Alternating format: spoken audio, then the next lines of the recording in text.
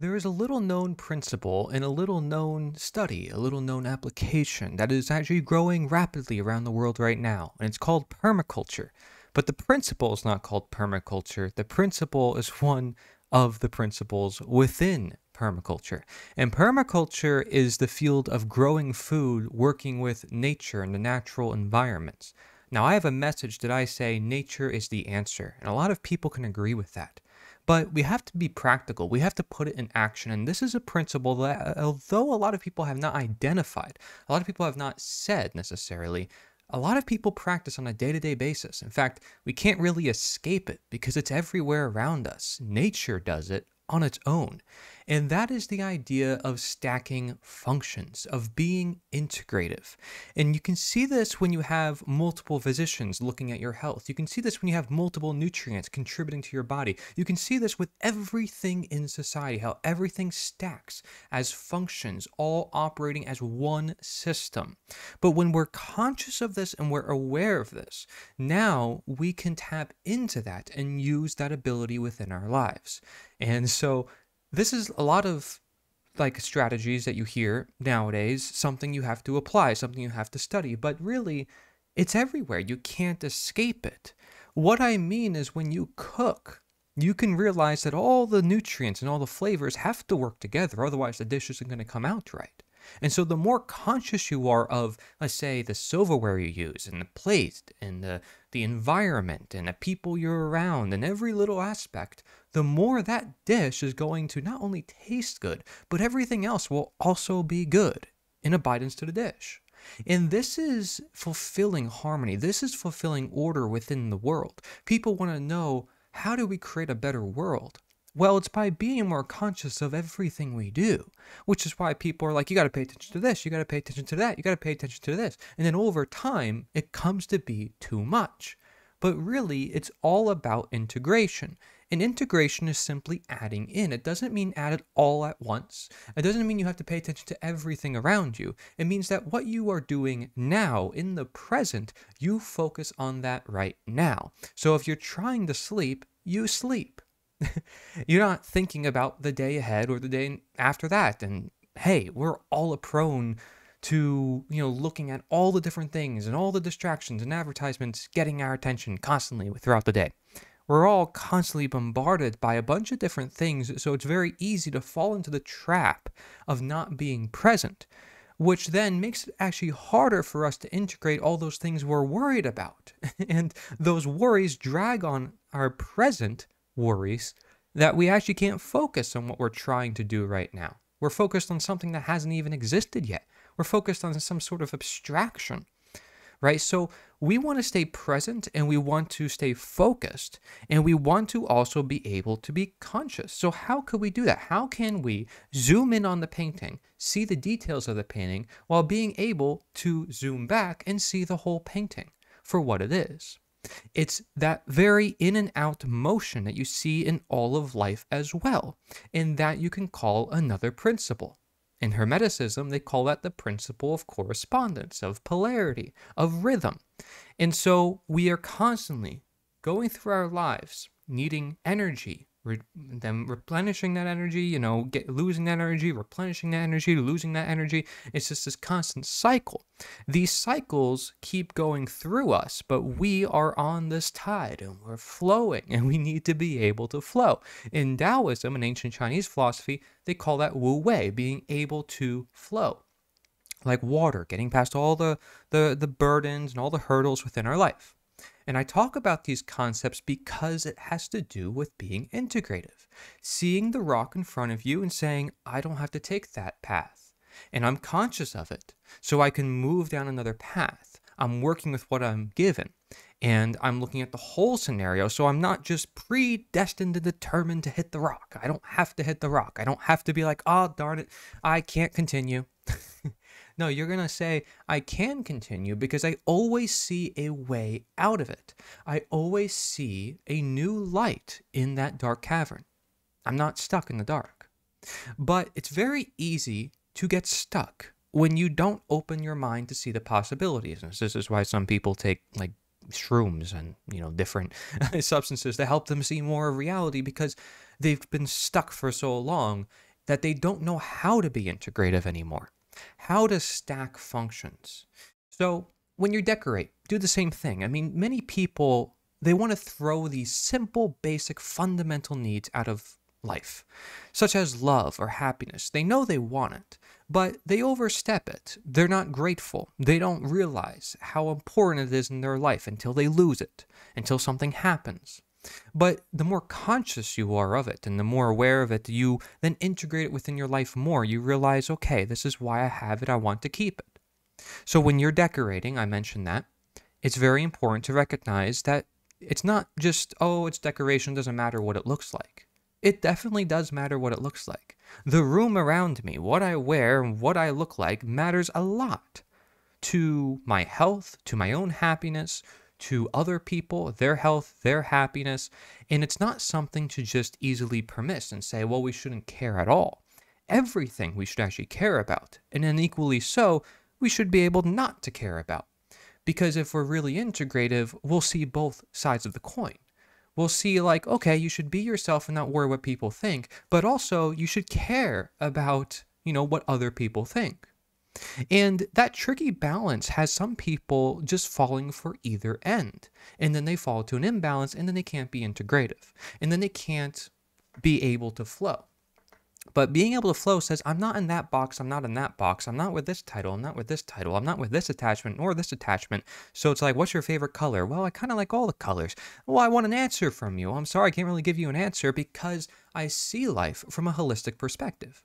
Unless you see all your options, you can't integrate one or the other in the time where it is due. Let's say you need a certain medication at a certain time, a certain herb, a certain plant. Well, you're not going to know what plant or herb to use in that time unless you really understand the right time. So you need to be able to have a bigger worldview. You need to be able to see all your options. You need to be able to see time and place, I would call it, right? Your place and time. And again, that relies on the present. So everything you do, working toward one another type of thing. If you're playing video games, if you're reading a book, if you're watching a video, is that video, is that book, is that game going to contribute to something else in your life? Now, let's say you are doing that. You say, oh, well, it's just to keep me distracted in a good sense, or it's going to just get me away from this busy world because I'm always working all the time, so I just need to turn off my brain for a bit. You feel like it's part of the balance. Okay, great. But maybe it can still help you while you're resting, while you're relaxing, because we have to be careful. A lot of people might work all day, go home, sit on the couch, watch TV. The TV now is totally unloading at them a bunch of subconscious messages that they're not able to consciously perceive, so it just goes into them and they're unaware of how it's affecting their brain, how it's affecting their psyche. And then they end up with dreams and they're like, man, how did I end up with this crazy dream? Like, I don't understand. They don't understand their dream because, well, they either weren't present during the dream or they didn't understand what affected or what really led to that dream. It could have been the hundreds of symbols they saw on television. Programming, it programs your mind, right? And that's regardless of what's on TV, whether it's good or bad. It's something that is programming your mind. I'm programming your mind right now. Somebody's speaking to you and getting you to think. So I can say all I want, like, oh, I'm trying to open your mind. I'm trying to help you see new things, but I'm also technically programming you. Everybody's programming each other all the time. And so just simply be integrative with it, right? Realize, okay, you're watching this because it's going to help you in regards to seeing more in your life. It's working towards something. You're not just doing it for no reason. Everything in nature happens for a reason. A lot of people want to say, well, it just happens. Like, we have this part of our body we can just take out, and it's not a big deal. The wisdom teeth, they're just wisdom teeth. Well, now there's actually studies that prove that there's actually cancer cells, like anti-cancer cells in your wisdom teeth, but people are having them taken out. So, that kind of stinks. And there's also studies saying, well, maybe we shouldn't be doing all these weird things like, vaccinating for chickenpox, or maybe chickenpox is good for our immune system. Like, we find this out when we take in other factors, but if we do a study and we're biased and we only look at certain factors, yeah, we're going to get a certain result, and then we end up 20, 30 years later regretting it because we weren't actually integrative. And so it just tells you how much humanity needs to be conscious if you actually want a good outcome in the end. a good evolutionary destiny of progress. It means, we need to take a step back, I often say. A return to nature just means take a step back. Like, be able to say, okay, well, where am I stepping next? So, next time set the table for dinner for the family, right? And hopefully, you have people to eat with. Hopefully, you're creating those environments and you're being integrative. So those things aren't just like, oh, it's fine. I'll just deal with it. I'm by myself. You can become content, but realize you can have all these different factors. If you see they should be there, bring them together. Realize that table setting could be beautiful, can inspire you to eat in such a way where you want to eat. The spices on the food, the garnish. I mean, there's a reason why they do that in restaurants. There's a reason why and how they're able to get people to spend tons of money. There's a reason why on TV they put certain ads with certain images and they pump it out everywhere because it works. And so when you realize symbolism and the words we use and everything in reality affects us, then you will become integrative in every single way to realize that everything should work with your principles, which I hope you would have, which is those things that are pretty much unalterable. Those things that you live your life by. Like, I love family, I love myself, I want to take care of my health. I want to live long, or I want to create abundance. I want to be free. And if these are principles for you, then it's all about creating the environment to allow those principles to manifest on their own, just as a permaculturalist, in growing food, would set up the environment so the food grows itself. And so it's the least amount of effort for you having to grow the food. The food grows itself. And since everything in nature grows by itself and works together, you're simply working with your body to help it express itself. So rather than watching a video and having someone tell you what you should do, how you should look like, you go into yourself and you find out, okay, I'm going to learn from them and I'm going to learn from myself, not one or the other. And if I'm looking for an answer to something, I'm not going to depend on that thing for my answer. I'm not going to have a medium get between me and the thing that I actually want from the medium. Say, a lot of people want happiness, so they get money, or they have a material thing for happiness. That happiness is the end goal. They have a thing in the middle. That's what I mean by a medium. Even philosophy, it's to attain knowledge. There's knowledge at the end of it. There's philosophy in the middle. We can get stuck on the philosophy end of it and actually not attain knowledge. As you see, many people will go into hour-long conversations about philosophy, and then they get lost, and then the average person's like, what? What are they talking about? Could you speak in common sense, like actual, real human language? They alienate themselves by getting stuck in their man-made things, in their perceptions of what reality is, when we can literally live with a reality that grows abundantly of itself, as all plants do when they're put into the right soil, when they're in the right environment. And that's it. You don't have to convince someone that something is true. They can convince themselves, setting up the right environment. But we underestimate our environment and those little things in life that can make all the difference.